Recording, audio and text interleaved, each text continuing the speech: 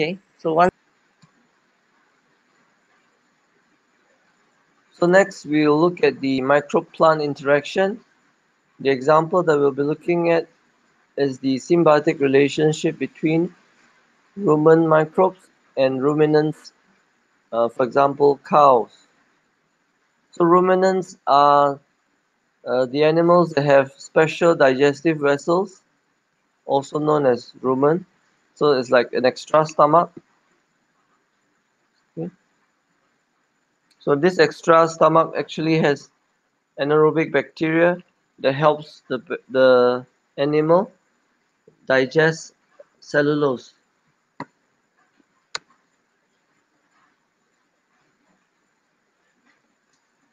So the rumen size in a cow can be up to 150 liters. Okay, so it's 150 liters, but you don't actually see 150 liters because the rumen is folded. Okay, it's folded. So when you open it all up, it can fit 150 liters, but it's actually folded. So because when it's folded, of course, you learn when it's folded, the surface to volume ratio is more suitable. It's more efficient when it's folded.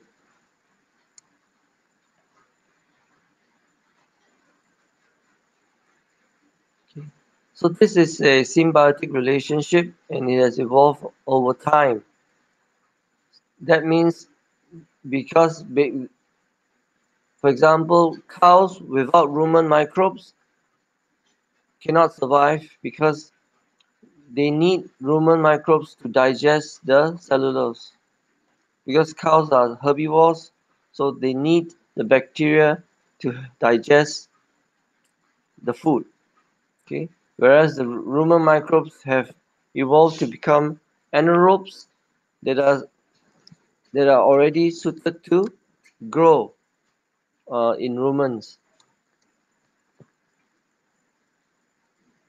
Okay, so the rumen is anoxic, 39 degrees Celsius with a pH of 6.5. Okay, the most important thing is it is stable, so it's like a it's like a fermenter, fixed at 39 degrees Celsius with a fixed pH also.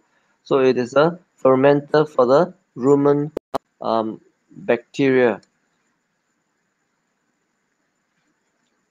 So among the bacteria in the rumen, the important ones are Fibrobacter succinogens and Ruminococcus albus. The example here given is because one has a periplasmic cellulase. So the cellulase for Fibrobacter is attached to the cell, whereas for Ruminococcus, the cellulase is secreted. It's an exoenzyme. It's secreted out. Okay, so among these two, probably the Fibrobacter is more efficient because the cellulase is always nearby. Okay.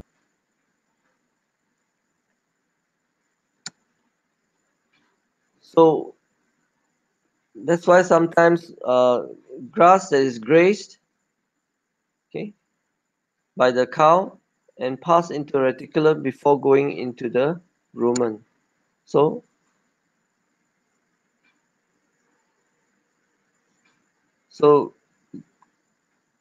grass that is grazed will be in a reticulum before going into the rumen. So in the rumen, food is mixed with saliva and churned in rotary for motion for 9 to 12 hours. Okay, so later on we'll see the importance of saliva. So if you see here, it's churned in rotary motion. So typical of a fermenter. Good mixing, constant temperature, constant conditions for the bacteria to grow well. Okay, from 9 to 12 hours. So the churning motion helps grind the cellulose, assists in microbial attachment. So once it has ground the cellulose and the bacteria has attached to it for up to 9 to 12 hours, uh, it becomes a curd. Okay, then the curd is brought back into the reticulum, regurgitated and rechewed in the mouth.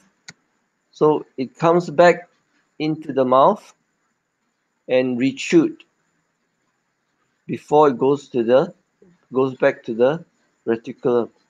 So sometimes if you have the chance to observe cows, you will realize that sometimes it just sits there and chews.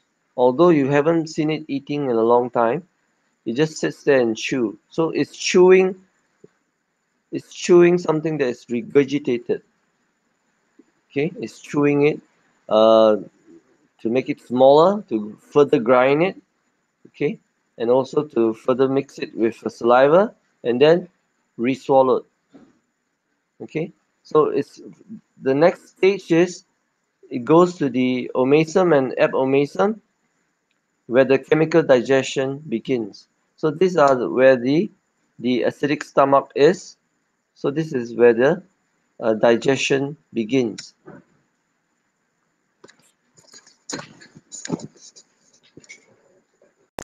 Okay.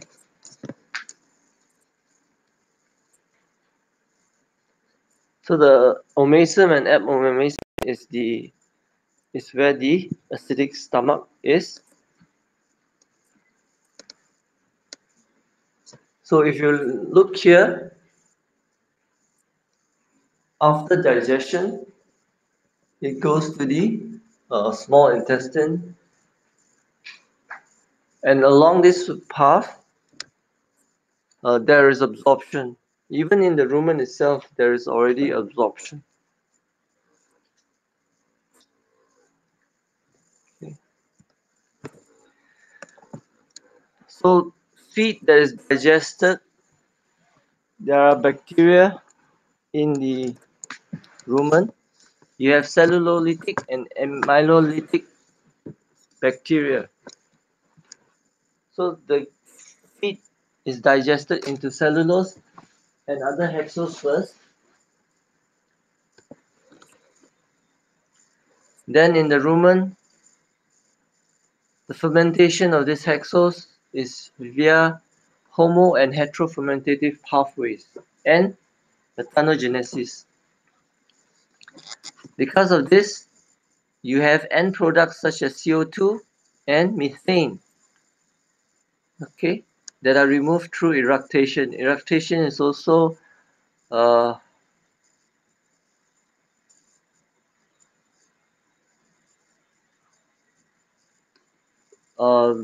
the it's like fart, okay, FART, through the cows. Okay, so this also contributes to the global warming problem because the amount of CO2 and methane from these animals can actually be substantial, especially for countries such as Australia and New Zealand, because they have a lot of cows and sheep. So all these animals also contribute to the methane emission and also carbon dioxide emission that contributes to global warming. Okay. So throughout the rumen process, uh, volatile fatty acids will be produced, acetate, propionate, and butyrate, and these are actually absorbed across the rumen wall and used up by the animals. Okay, so this shows the homo and heterofermentative pathways simplified.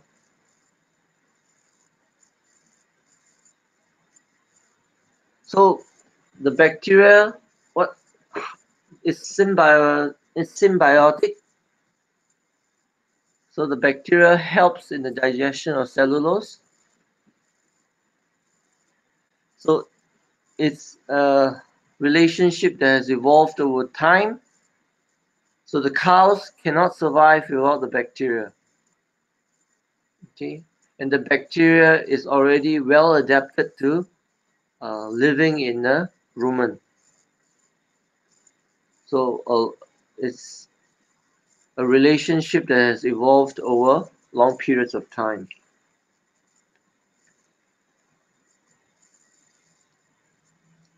So the bacteria helps in the digestion, whereas the cow provides the habitat and also the initial substrate, the grass, for the bacteria. Okay. Other than bacteria, rumen has also other types of microorganisms. You have protozoa. So protozoa can also hydrolyze cellulose and starch. Okay. But the protozoa can also function to help control bacterial density, because protozoa in the environment uh, graze or is a predator for bacteria. So if protozoa in the natural environment eats up bacteria. So in the rumen, it helps control the bacterial population so that there is no overpopulation of bacteria.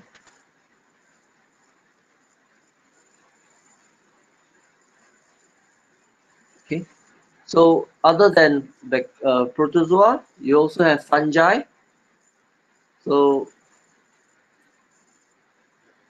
the fungi also ferment cellulose. For example, research in rumen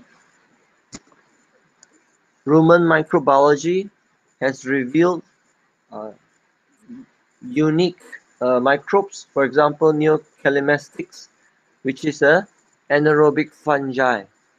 Okay? Because previously fungi is known to as aerobes. Okay? But now we know that they are also anaerobic fungi. Okay? So knowing the processes in rumen has allowed the farmers to develop better feed to allow faster and better growth of the ruminants. So it's a very big industry. So initially they thought if they feed the cows with starch, more starch, then the cows will grow faster because starch is easier to digest. So if starch is easier to digest, then they were hoping that this will allow the cows to grow bigger and faster. However, uh, when they did this, the cows died because of acidosis. It seems that the change of diet into starchy grains, reduced the saliva production by the cows. So the saliva is actually an important buffer. Okay, makes up 70% of the rumen liquid. So when the amount of saliva is decreased, the rumen is not buffered properly and it became acidic. Okay, so the higher acid production leads to the ruminant death due to acidosis. Because of this knowledge, microbial ecology knowledge in the rumen processes, they are able to discover why this happens. But it did not deter them, so they found out that you can add starch, but slowly and over longer periods of time. So what you need to do is you need to help the microbes adapt to the change in diet. You have to help the cows also adapt to the change in diet to ensure that the saliva production remains, and also the bacteria is able to adapt to the new diet. So you can add starch, but lesser amounts and over longer periods of time. Okay, so this knowledge has also led to the formulation of better feed. So nowadays, the feed is optimized for the growth of the cows. It depends. If you are growing the cow for meat, then you have special feed that will promote uh, meat production. If you are into dairy farms, then you have to find a feed